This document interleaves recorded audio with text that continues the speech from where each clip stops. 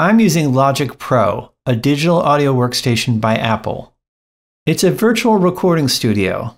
Up here we have instruments as seen by their different sound waves, and below we have MIDI tracks.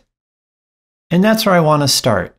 A MIDI track has information about notes, what the pitch is, how loud or what's the velocity, where it is in the timeline, and the duration of the note.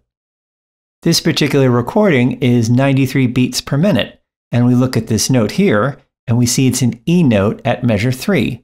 It's very similar to a player piano. If I press play, you'll hear these two notes, E and G sharp. I can add a note, make it louder.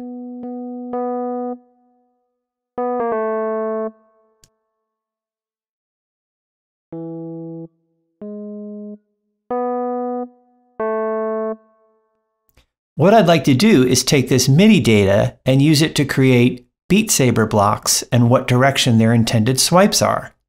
So I create a MIDI channel and monitor it with an application I wrote. This represents a grid of where the blocks appear and the intended direction of their swipe. So for every note placed, there is a corresponding block and direction.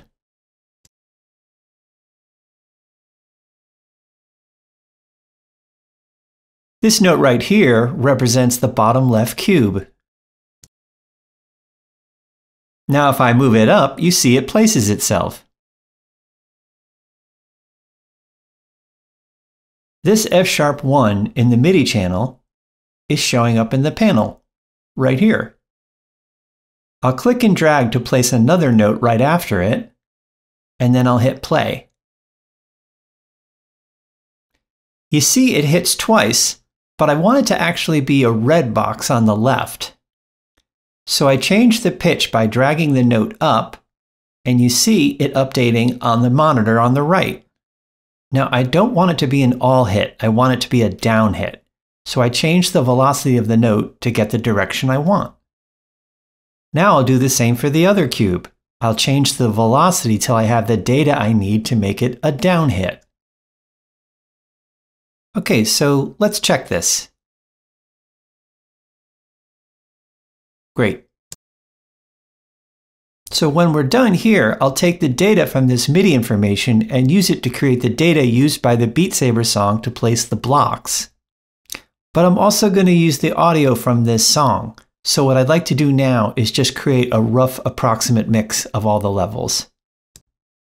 This particular track is something I wrote for Arnold Communications for a Volkswagen Jetta ad many, many years ago. I'm going to loop the session and then mix some of the levels to where I think they're going to be fine for now. Ultimately, the final recording will be the one I use for the actual Beat Saber track itself.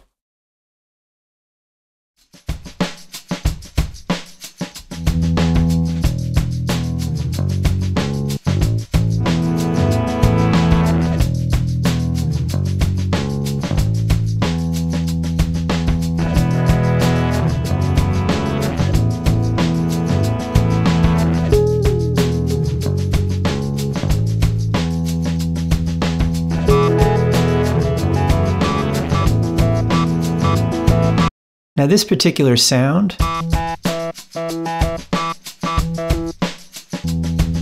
I call it Morse code because it makes me think of Morse code. I want to have some really specific hits in Beat Saber, so I can program my hits in the MIDI to match up the sound waves in this particular track.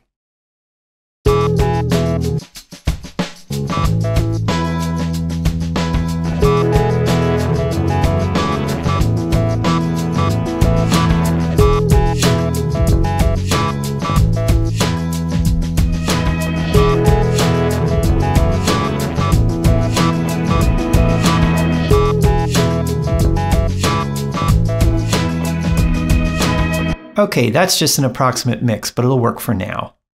Now, I want to have an interesting opening, and the great thing I found about this approach is I can change the arrangement of a song and also change the arrangement of the Beat Saber actions that I want to occur.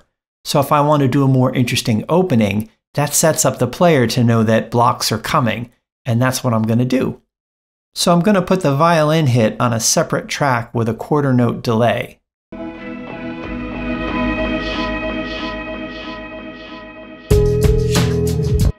We created a 2-measure space so the player can get ready before the first block comes.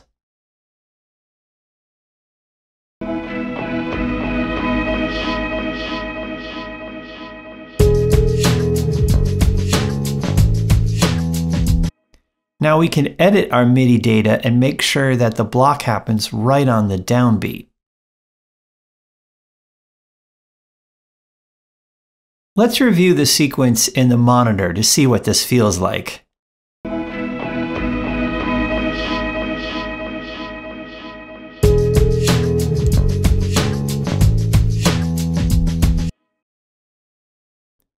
At this point, what I'd like to do is actually perform what I want for notes on the keyboard. So just by hitting these keys, I can trigger the blocks. What I'll do is play along to the song and hit all the spots where I want the rhythmic placement of the block. Then I'll go back and change the direction of the block's arrow, adjusting by velocity.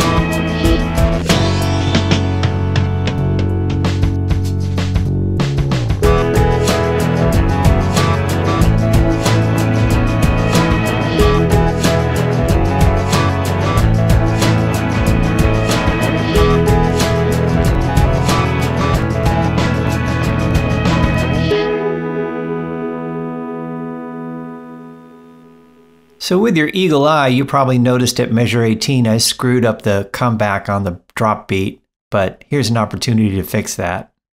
An advantage of creating in this manner is I can use Logic Pro to quantize all the beats and ensure that any hit I made while performing is exactly in time with the rhythm. So let's have a quick review about what we just did and then think about the directions we want to change for the hits.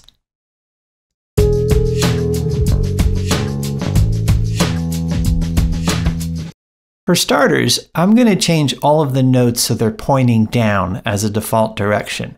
So I do that by selecting them all and then setting all their velocities to the number, which I think is like 15. That's the arrow down value.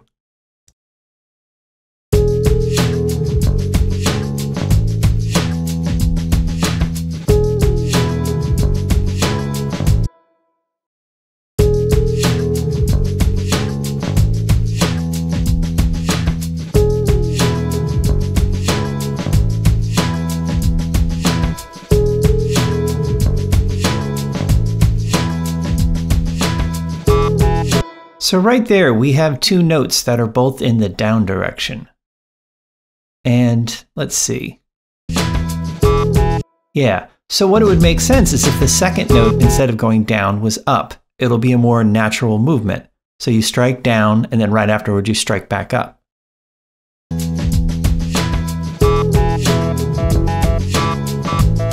I'll do the same for this one as well.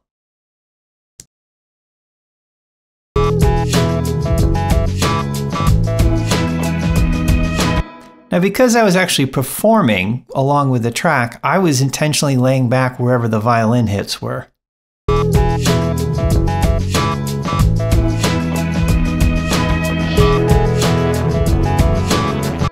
And I think the same thing here. We'll make these up hits.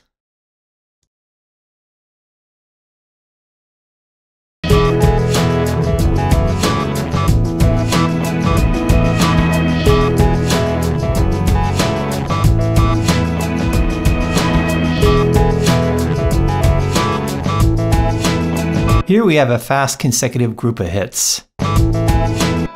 And physically, that would be pretty hard to do one right after the other.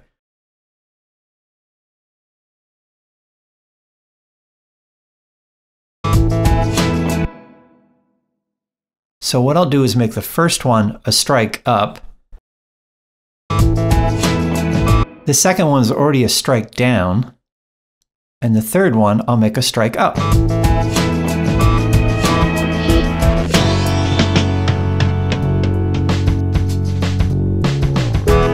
And I'll take out this little mistake.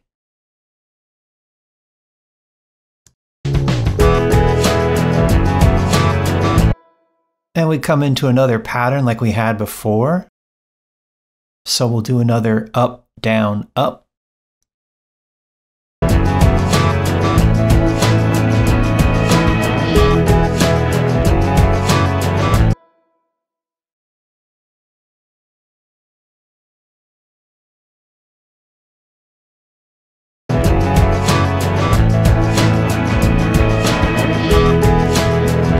In music, when you have a repeating idea, sometimes you call it a motif. And we're starting to see that with some of the Beat Saber actions, repeating ideas.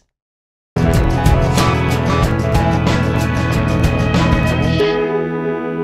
for the last one, we'll have them hit at the same time, same direction.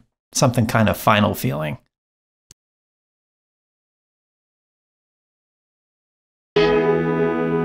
Now this setup isn't just for notes. It's also possible to position blocks and bombs. And let me show you what one of the bombs looks like. These are meant to be obstacles as you're playing.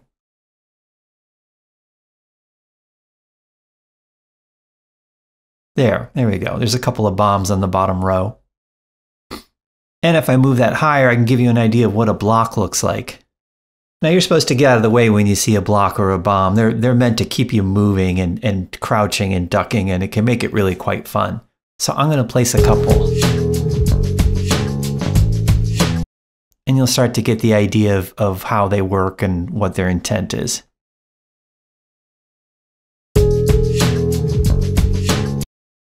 Because the blocks are controlled by notes as well, we can set the duration for how long they're in play.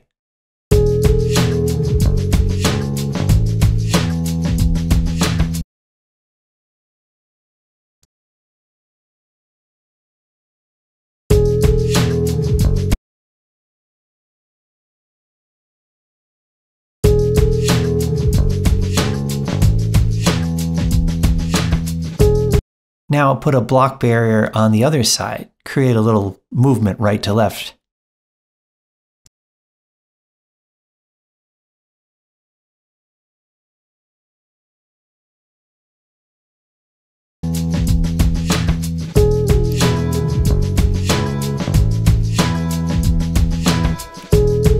So there's still more to do, and watching me do this can get a little monotonous. I'll keep going and show you the final result, but I hope you enjoyed this as much as I did experimenting with the idea. And this monitor plug I created was not that hard to do. It only took a few hours. As you could see, I was able to revise the choreography of the game, but also go in the other direction and revise the music supporting it. So there was a tighter coupling in the creative process. There are other tools for creating Beat Saber tracks out there for sure, but this approach really sparked my imagination around what's possible.